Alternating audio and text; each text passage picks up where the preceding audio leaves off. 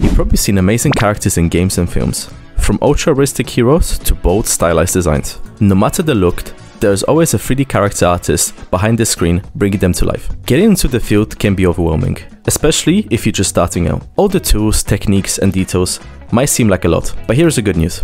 With the right approach and a bit of guidance, anyone can do it. Hey, I'm Adrian, the 3D character artist for Flix Interactive. I'll take you through the whole process of creating a game-ready character, just like you see the ones in AAA titles. And we'll keep things focused, starting with the most expressive and challenging part of any character, the face. Stylized characters are all about keeping things clear and readable. A great way to start is by collecting references. Mix references from games to films or even cartoons. Make sure they match the style you are going for. Try analyzing the concept. See what makes the character look the way they do. You are not going for super realism.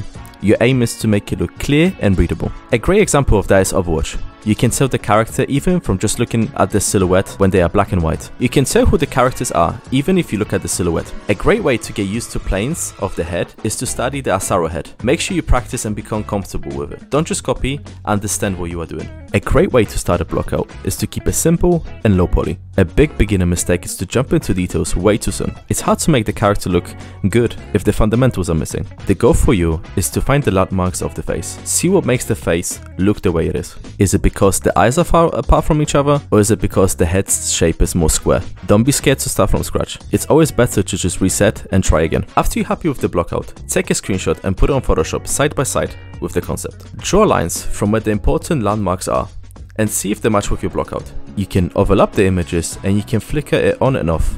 It'll help you see the differences between the concept and your block out. After you are done with the block out, duplicate the face into a new subtool. That will help you come back in case if you're not happy with the new changes you made. Now you can dynamesh the head for a higher resolution so you can start pushing the forms even more. A great brushes to use are H-Polish, Damp Standard, and Clay Buildup. Those brushes are amazing and really good at making you focus on the shapes and forms. It will also keep you away from smoothing everything. Stylization thrives on confident shapes and clear forms. Our next step will be retopologizing. The only way for us to use the high poly mesh in games or film is to make it low poly or mid poly. Depending on a game or film is how much we need to optimize the mesh. The range can be pretty wild. It can go from 7,000 polygons to almost 200,000 polygons. But because we are doing stylized characters, we don't need too many polygons. Recommendation is first looking into the games your character will fit in.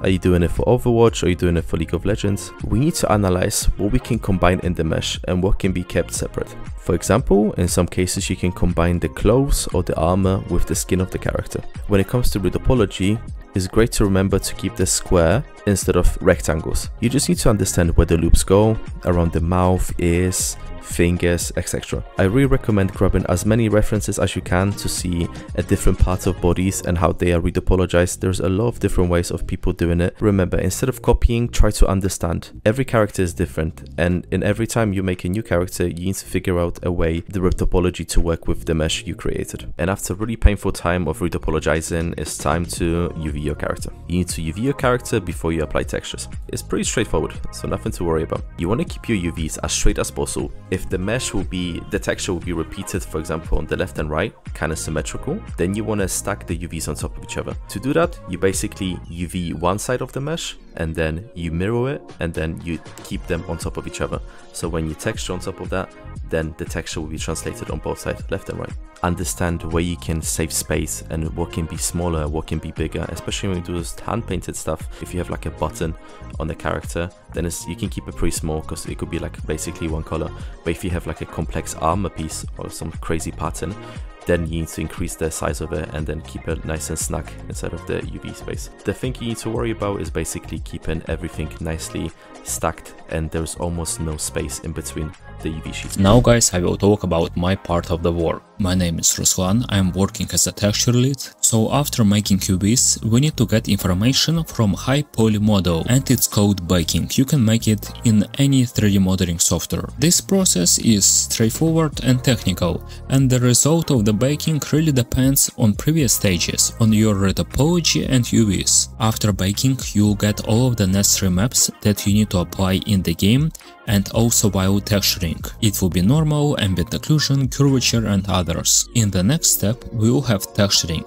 All we need is to create simple color base at first. Me and Adrian obviously we use Substance Painter for this stage on our daily work. You can create color base using fill colors and light generators in Substance, or it's even better to apply the smart material that will create color base for you. Now all we need is to change colors based on the concept, and only after this stage, once we have our finished color base, we'll need to add even more hand paint details, especially on the face of the character. It will push the model way more. For the face, we don't need to invent anything, we just need to analyze the best artist out there. This is his profile and he helped me a lot. If you take a close look, even in this eye area, you will be amazed how many of the details we have. For example, this line above the eye, even these small highlights. Inside of the eye we have pupil itself, we have some light on the pupil, it will be warmer because the light will come from the top. Not only this, we have some details here, some highlights, and also the brightest white highlight. Then we have white highlight here, we have reflection from the sky, and we even have another small highlight right here. And on top of this, we also have cast shadow from the eye. Also this tiny detail was hand painted, these eyebrows as well, and even these details. And in my opinion, analyzing process is the hardest because right away you won't see much of the details.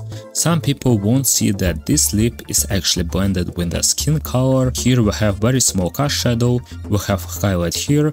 This lip is actually darker and colder compared to this one. Not only this, on the face we have different areas with different colors. Might be a bit overwhelming, but these are all of the steps that will push the model to literally AAA quality. And only once we finish our texture, sometimes we need to create additional maps based on this texture, like roughness or metallic, and only then we need to light our model. There are some ways how to make it, but we suggest to have 3-point light setup. And to simply break it down, first of all you need to pick the best angle of your character. And from this angle we will have our main light that will come right on the character. The purpose of this light is to simply show volume and separate the character on the light side and shadow side. This is very clear example. Here we have the light and we have shadow. Only then we add a fill light. It could be a sun in Blender, it could be HDRI. The purpose of this light is to make the shadows less darker and fake the sky environment. And only then we add rim light from the back.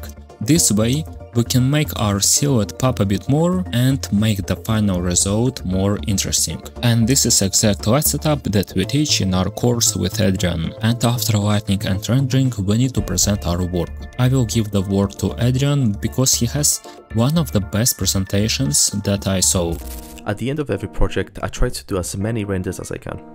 So then when it comes to picking, I have so many options and I can kind of see what I want to pick and what kind of result I'm looking for. I usually try to do about 6 to 8 renders of my main character with different lighting scenarios and different angles and poses, and at the end I can pick one of my favorite ones. And after I pick my favorite angle, then I try to do a close-up of the character. There's a big mistake in beginners when they do close-ups on almost every part of the character. You only want to do close-ups of the areas you are proud the most or have the most detail or look the best. Remember, you are trying to sell your product. Show everything that's amazing and hide stuff that are not good. And after that, we do a breakdown. Wireframe renders, diffuse renders, normals, roughness, etc. You can do a turntable for your character so you can see all angles, and if there's, for example, a dynamic pose, it will really help to push your project to a next level. But remember, quality is king. Don't do too much, do only good stuff. And here comes the most important part of your project, the presentation. And this is where most of the beginners go wrong. In this process, sometimes it takes the longest, and in my case, it always does. I see so many times when people spend a lot of time sculpting, texturing,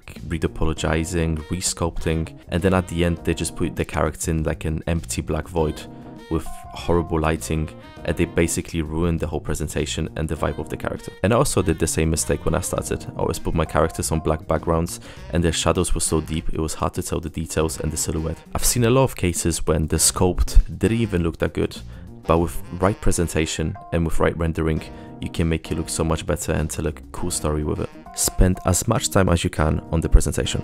This is a moment when it will take you from beginner to professional. When people hire you, studios, they want to know that you can sell your product. So make it look as appealing as possible. Try to sell yourself. I also do a lot of post-processing on Photoshop, but it really depends on the character. Sometimes you can get really good results after just rendering, but sometimes it's good to add a little bit extra touches on Photoshop. Do your research, see what gets likes, see what brings the most attention and how people become popular. If your work gets a lot of attention, you become more recognizable, and what comes with that is more connections, more job opportunities, and more following. It's all about building your reputation. You want to be known for high quality instead of posting a lot of work that are below mediocre or mediocre. Thank you so much for listening. It's been Adrian and Ruslan. Good luck with your art journey. Don't give up and work hard. Guys, I hope you liked this video. We created this character from complete scratch for our course, and if you want to learn this entire profession, I highly recommend checking the website in description. We have an option to learn with feedbacks, and we already have some results.